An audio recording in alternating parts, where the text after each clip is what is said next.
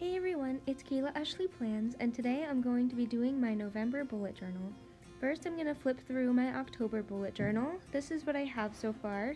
If you're interested in seeing it more in depth, I will post the video that I did on it in the description box, and my Instagram is also on the screen so that you can see pictures.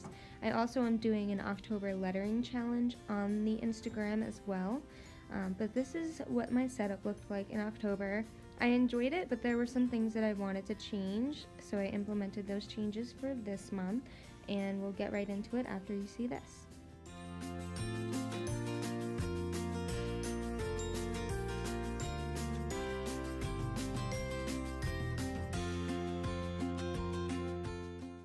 So for this month's theme, I decided to do Lilo and Stitch, and the reason why I'm doing a Lilo and Stitch theme is because I was trying to do something more creative than a Thanksgiving or fall theme, and I thought of family because that's the first thing that I'm thankful for, and when I thought of family, I thought of Lilo and Stitch because of this quote. So I started off these spreads with the Ohana means family quote, and I used my Limon brush pen and then my Tombow Fudenosuke soft brush pen. For the next page, I did Aloha November, and I drew a picture of Lilo and Stitch. To draw the picture, I printed out a picture of Lilo and Stitch, and then I put it under the bullet journal and traced it, and then I went over it with my Muji pen. For the Aloha November font, I just looked up Lilo and Stitch font, and I basically just did my best with copying the fonts onto the page, and I used the same font throughout the rest of the spreads. To color Lilo and Stitch in, I used the Crayola Supertip markers, which I think are perfect for bullet journaling because they don't bleed through the pages and they're really easy to use.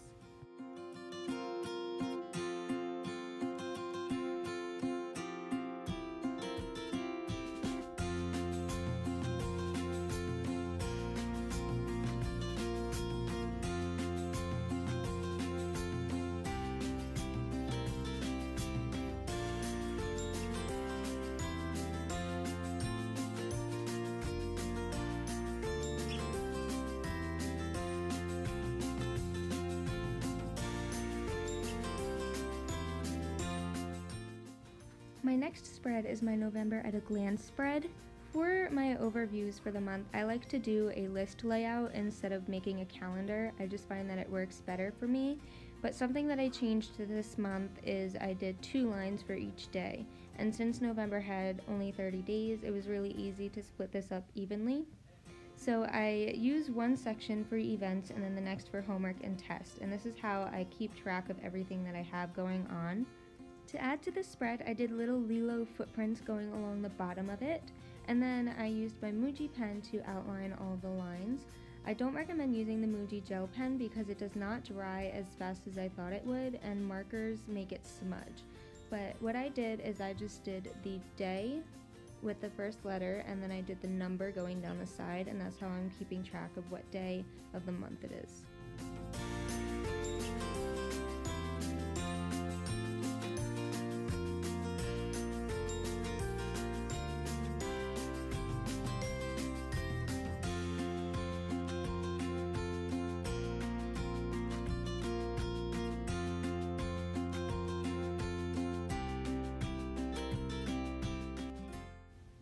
To stay consistent with the theme, I also used my Limon brush pen and my Tombow brush pen to add color to these columns.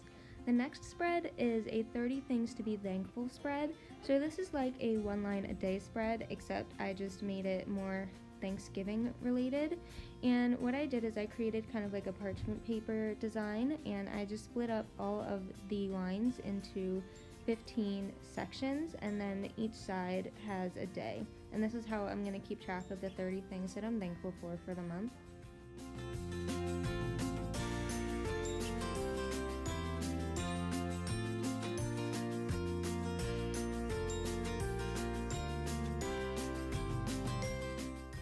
As you saw in my October bullet journal flip through, I like to track my moods doing this layout, and that's because I can just write down whatever emotion I'm feeling that day, and I can be creative and practice my lettering as well. So I started out with a silhouette of Stitch, and I just outlined moods in the same font And then what I'm gonna do is just use the blue pens and just write down my moods. For the next spread, I'm starting a new workout log spread, and my boyfriend and I like to work out at least 4 to 5 times a week, so I'm trying to track what we're doing each day at the gym. To do this, I'm doing a calendar spread, and I'll just write what we do in the boxes. I'm not going to go too in depth. I'm just going to say if it was like leg day, arm day, anything like that.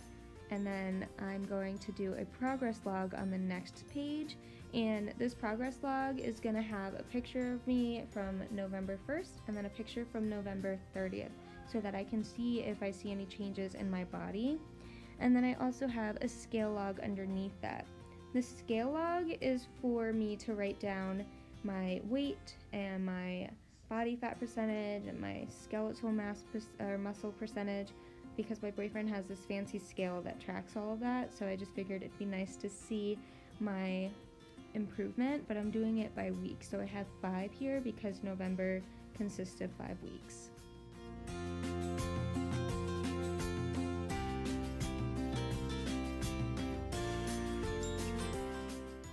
To add color to this simple spread, I just used my brush pens to add drop shadow, and this is how it turned out.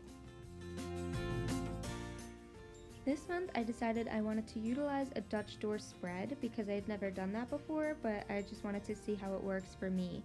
I started out with the silhouette of Stitch at the top and then of a Hawaiian flower. And basically at the top I will have my habits for the month, and then the Dutch door will consist of my weekly layouts. And this is so I can see all of my habits every day and I won't forget to do them. And I think tracking my habits makes me more accountable for them, and I'm more likely to complete them if I see them every day. So I just made a simple graph at the top where I listed all the habits, and then I numbered all of the spaces from 1 to 30. What I'm gonna do is I'm just gonna add like a circle or an X when I complete the habit on that day. For the weekly spread, I wanted to do a this week column on the left side where I can put any events or meetings that I have, and then a next week column on the next side so that I can see what's coming up for the next week. But in the individual days that I'm putting in the middle of the spread, I'm gonna list any homework or tasks that I have to do.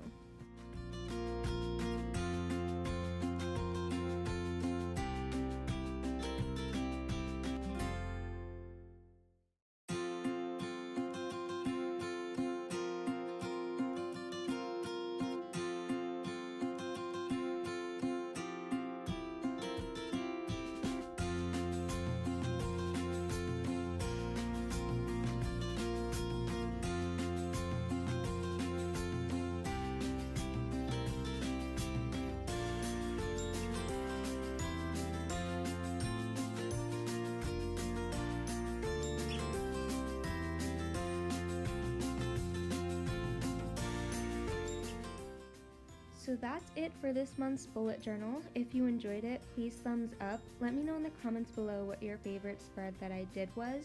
I had a really good time doing this theme because it was different and it was more of a challenge for me to draw all of these. Also, make sure that you please subscribe to my channel if you want to see more, and I will see you guys next time. Bye!